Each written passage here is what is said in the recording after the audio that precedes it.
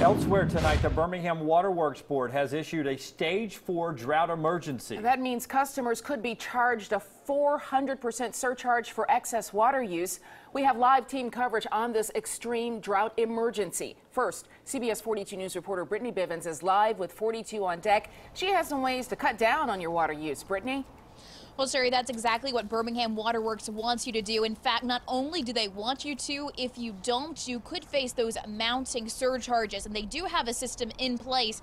Now, if you use less than 1,200 cubic feet of water, that's about 9,000 gallons, you will not face additional charges. Birmingham Waterworks says the average house uses less than 1,000, but if you use more than 1,200, you'll have to pay 400% the normal rate for that overage.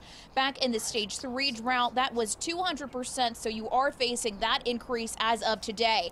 There are also some changes you need to know about when it comes to watering your lawn with a hose. Now, if you have an even numbered address, you're going to water Mondays. Odd number addresses, water Fridays.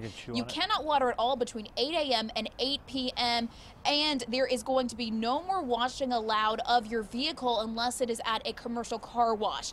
Now, I know that's a lot of numbers and a lot of information, so we do have that over for you on our website, WIAT.com. You can check out the full list of restrictions there. Live on deck, Brittany Bivens, CBS 42 News.